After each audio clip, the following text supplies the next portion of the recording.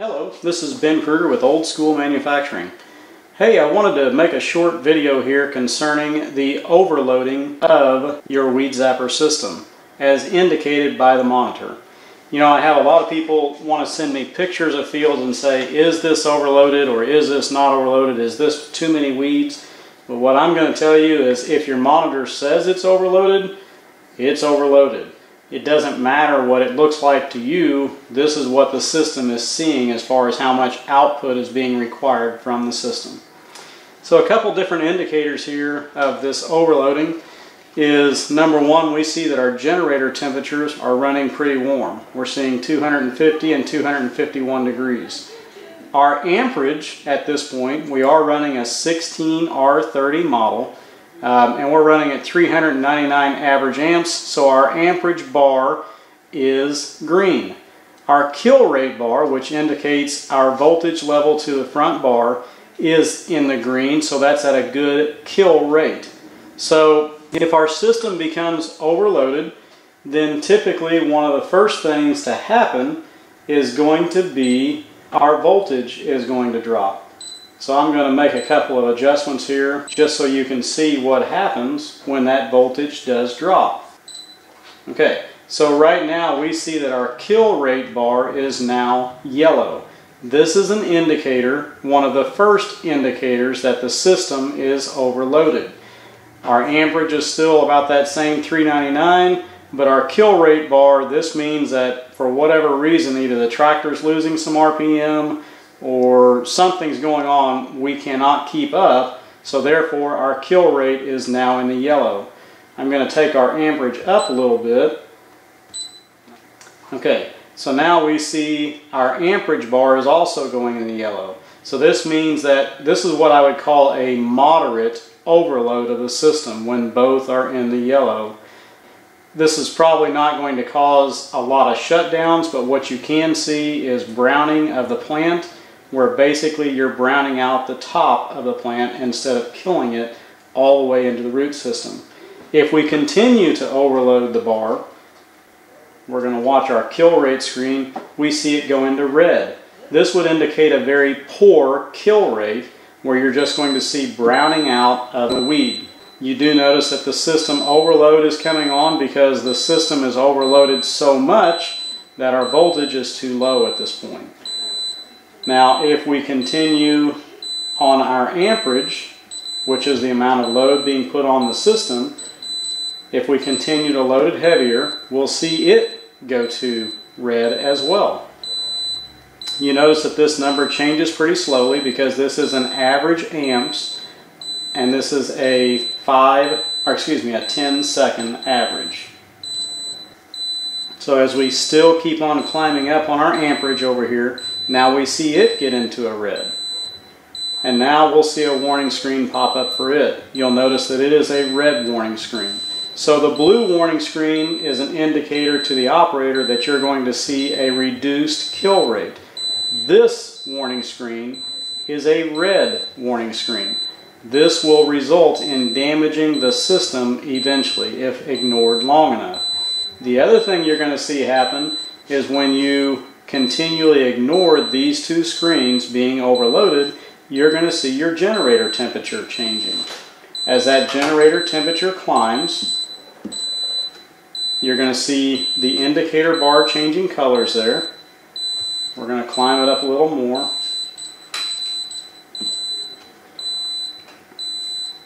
We're up to 285. At 300 degrees, we're going to get a shutdown. We're now disabled, and we have a shutdown indicated by the monitor. We have to stop moving, so we say that it says hot generator. Driver must be in the seat. Wings must be on the ground. Generator RPMs over 1500 for 120 seconds until cool. So basically, we're going to go ahead and acknowledge this. And once again, this is an important one. Press and hold for 1 complete second. Now we see it counting down. We see that our generator RPM is at 1710. This keeps the fan in our generator moving. Our generator temperature is down to 250 degrees, but we are still in a shutdown period to allow that generator to cool off more. 66 seconds, 67, this takes 120 seconds or 2 full minutes to cool down the system. You cannot bypass this. If you turn the monitor off, it will be waiting there for you. This will be satisfied before continuing operation. This is intended to try to save the life of the generator, transformer, and other electronic components. Powering off the monitor will not result in this screen being bypassed. Follow the instructions on the screen and be patient. It's 120 seconds. Once that is satisfied, it's going to take you back to your weed selection. This gives you the option to select a lower setting that will result in less heat being produced. That's why it goes back to this screen. So we're going to start zapping again. Let me make a couple of adjustments here. Okay, so our average amps, we are still overloaded. Our temperature's not too high, but our average amps, we are seeing a red light. Think about these colorings like a stoplight. Green, you're good. Yellow is caution. Red is bad. So we're going to turn up our amps just a little more here. And I'm going to show you another shutdown that can occur. So you see these changing. I set this to 650 amps. It's going to keep climbing up there. And eventually we're going to get a shutdown based upon amps. Okay, so now we have overloaded it so hard that now we have to count it down. Generator at 1500 RPM, that's indicated here, and it has to go from 20 down to 0. The driver must remain in the seat and the wings must be in the down position. Okay, I have now satisfied that, and now it's going to allow me to go back to zapping again.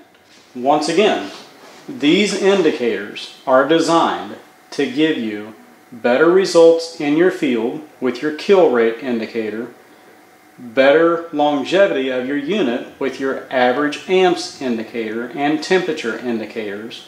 This keeps you moving in the field and keeps you from having to stop and wait. I want to show you one more little thing here. This only happens at the end of the field. So you come out of your field, you hit your stop button, and at that point, let's just say your generator temperature is up to 285 degrees. Now it's telling you you need to change your operation because your unit is getting too hot. So I hit my stop button to turn around at the end of my field. Now it will not allow me to start again until I cool that generator down below 255 degrees. It shows disabled. I can hit the start button. It's not going to change anything. It's over 255 degrees. Therefore, it will not allow me to start again until my generator temperature is down below 255 degrees. Once it's down below that, I can hit my start button and go back to zapping. I hope this helps a little bit. Thanks and have a blessed day.